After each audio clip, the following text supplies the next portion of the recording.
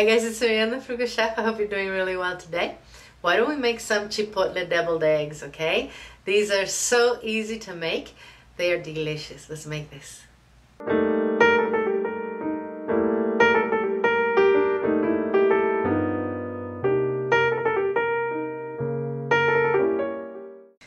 So I have the yolks of 6 eggs here that I hard boiled. You know, these are nice and yellow. They have no green or bluish hue on them. If you don't know how to do this, I will attach a video at the end of this showing you how I get my eggs to be this way, okay? I'm simply gonna mash this now.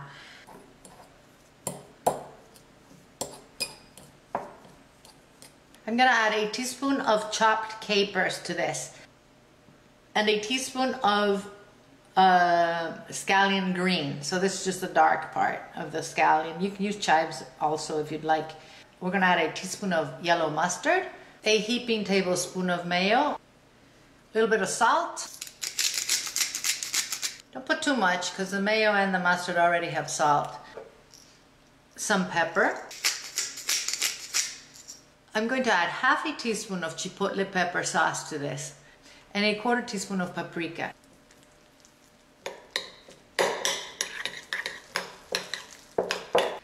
Now we're going to fill in our egg whites with this filling.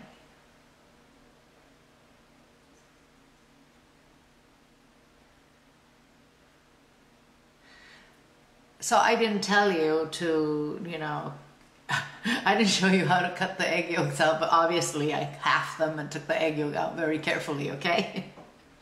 Now we're going to sprinkle these with some chipotle pepper, you know, some dried chipotle pepper.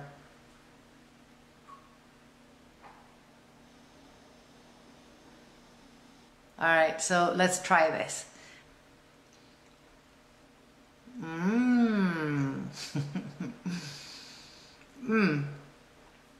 There's such a nice combination of flavors in here.